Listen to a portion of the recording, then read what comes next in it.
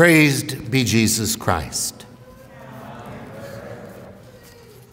It is not any longer that we believe, you and I who are here, because of what our parents have told us.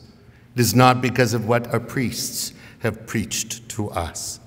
It is not because of what our teachers have shown us. No.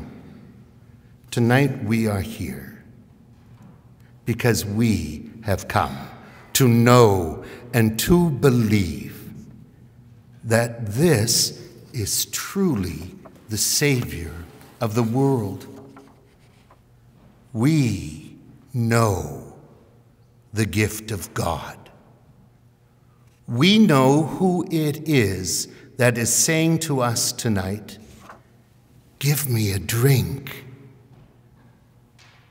Jesus, who will cry out on the cross, "I thirst," says to the Samaritan woman and to us to give him the gift that he has given us, our faith. He thirsts for our faith, especially in times of crisis and threat. He thirsts for our faith because he knows that you and I, who have been baptized, have entered into that water of faith, and new eternal life satisfies us. Satisfies us with a gushing forth of strength that even in the face of pandemics and sickness and divorce and betrayal and unemployment, in the face of worry, in the face of failure, gushing out within us in our noonday tiredness is the Holy Spirit. And that Spirit pours out on us tonight, and we receive with great joy his word that saves us, that tells us that the Messiah has come. Christ is with us. He has proclaimed all things to us, and now he teaches us the truth. What is the truth that undergirds this pandemic and our response? Humbly, we must say we are not certain. But there are signs within this moment that we of faith can see.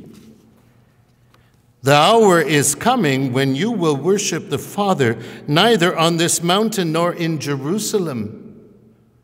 For we worship what we know, and the hour is now here when true worshipers will worship the Father in spirit and in truth.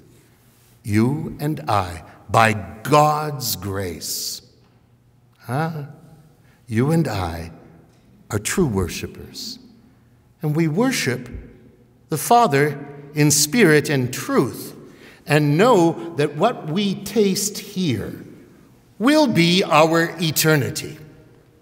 And so we're not afraid. No, we are not presumptuous. We are not like someone tempted like Jesus was when he was put on the parapet and the devil said, "Toss yourself off, God will catch you." What did Jesus say? Do not put the Lord your God to the test. So let's not. No false, pious bravery. God's on my side, I don't have to worry. No bravado. Wash your hands, sisters and brothers. Wash them.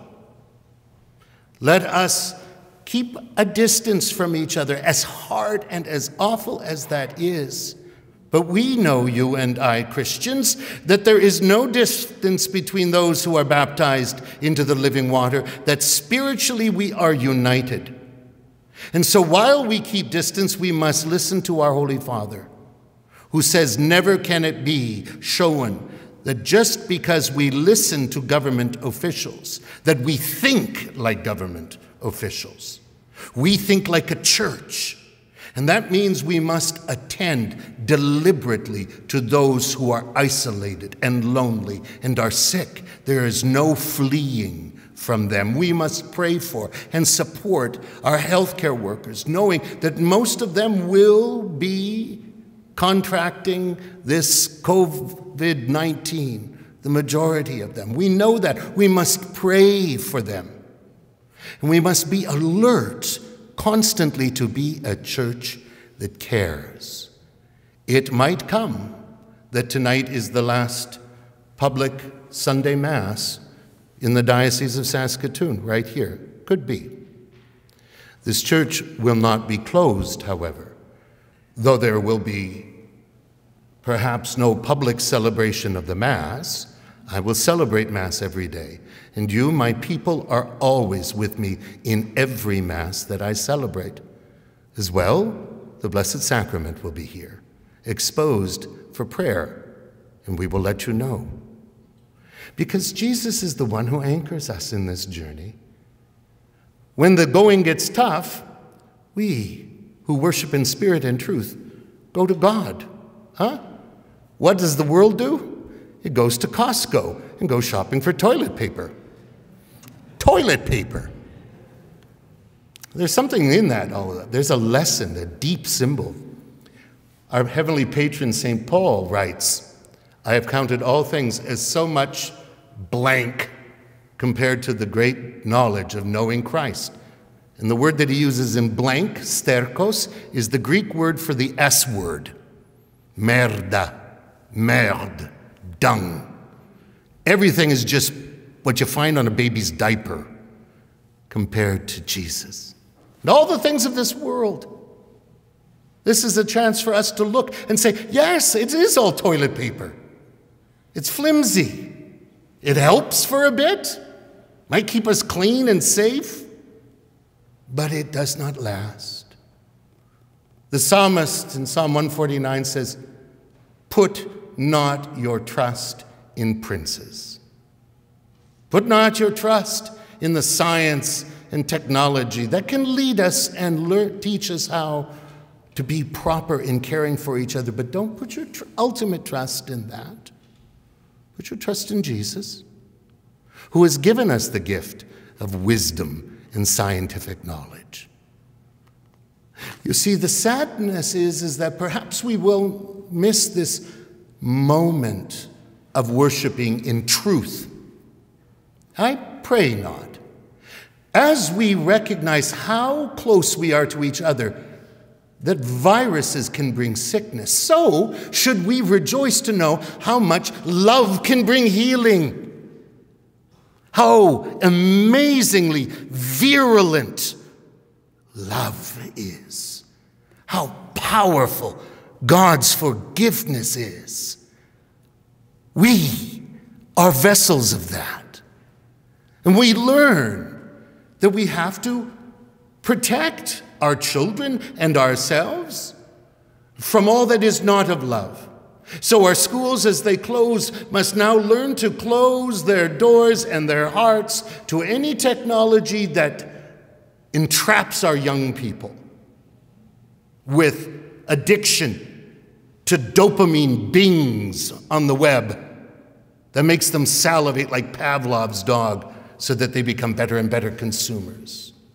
We have to isolate from our young people and from anything that would damage their souls. Sexually transmitted diseases are at a plague level in our culture. When have you heard our government officials say, don't have premarital sex? Where have you heard our mavens of education teach our people, our young people, you have to socially isolate yourself? This is powerful. All this communication. We must learn We who are not afraid to witness the dignity of knowing how in love to protect each other. We are called to protect, especially in this time, our elderly. For it is they who disproportionately are affected by this pandemic. The numbers from Italy, which show us that 4% of those who are contracted and express some of the symptoms will perish, and almost exclusively they come from those 70 and older, and also some 60-year-olds, almost exclusively. That is who, those are who we must care for. Find ways of praying and feeding them, and not leaving them isolated and vulnerable, but not being flagrantly violating our call to care for them by ourselves, knowing that if we're young, we're probably okay and we can go anywhere. No, now is our time to treasure our elders. And we do this, brothers and sisters, because Jesus gives us the grace to face anything. Put not your trust in princes? Of course not, except for you, O Prince of Peace. For you live in us, and a spring of faith wells up in us. Now, as we're alone, help us to be alone with you. Help us, Jesus, not to fix our hearts and our minds on the constant outpouring of news that makes us more and more disquieted and renders us fearful and so able to be manipulated more and more by the powers of this world that do not know you. Jesus, help us to drink deeply of the water of your love in us. For Lord, though we walk in the valley of the darkness of death, we fear no evil, for you are there at our side. With your rod and your staff, you give us comfort. Lord, shepherd, healer, God, we hope in you. And Paul, patron of the inner city, our patron, teaches us tonight, hope does not disappoint us, because God's love has been poured into our hearts.